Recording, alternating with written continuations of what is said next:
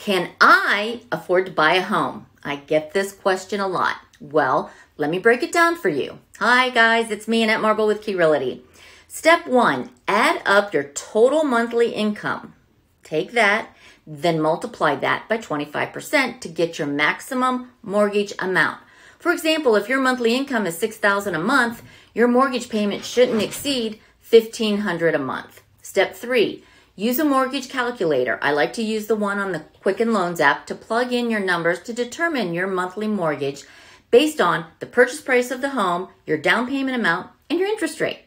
Step 4, don't forget to factor in other expenses like utilities, appliances, and ongoing home maintenance, taxes, and homeowners insurance.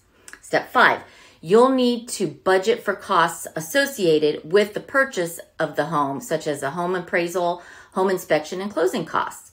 If you want to discuss more or find out what your personal numbers look like, the best step is to schedule an appointment with a lender who can talk to you about what your options and different loan programs or any special financing that might be available for you. If you want to chat more with me on how to get started, go ahead and DM me or reach out to me with the number listed on all my sites. And as always, we're keeping it real in real estate with Annette Marble and Associates.